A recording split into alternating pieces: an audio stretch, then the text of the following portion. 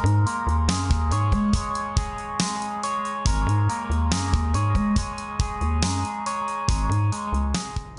అధినేత MK Stalin బుధవారం రాత్రి అపోలో ఆసుపత్రిలో చేరారు. కిడ్నీ సంబంధిత సమస్యతో Stalin బాధపడుతున్నట్లు DMK principal secretary RBabu మీడియాకు వెల్లడించారు.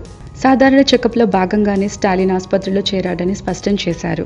రాజకీయాల్లో బిజీగా ఉన్న కారణంగా గత 2 నెలల నుంచి మెడికల్ చెకప్ చేయించుకోలేదని తెలిపారు. స్టాలిన్ ఆరోగ్యానికి ఎలాంటి ప్రమాదం లేదన్నారు. ఇక కుడి తొడలో చిన్న కణితి ఉన్నందున అది తొలగించేందుకు సర్జరీ చేస్తున్నట్లు అపోలో ఆసుపత్రి వర్గాలు వెల్లడించాయి.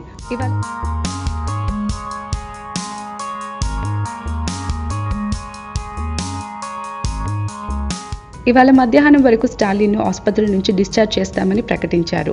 ఈ మధ్య తండ్రిని పోగొట్టుకుని పుట్టడు దుఃఖంలో ఉన్న స్టాలిన్ ఇప్పుడు అతను కూడా హాస్పిటల్ పాలవటం పార్టీ నేతల్లో కార్యకర్తల్లో ఆందోళన రేకెత్తిస్తుంది. వయసు మీద పడటం, తీరికలేని పార్టీ వ్యవహారాలతో స్టాలిన్ ఈ మధ్య సతమతమవుతున్నారు.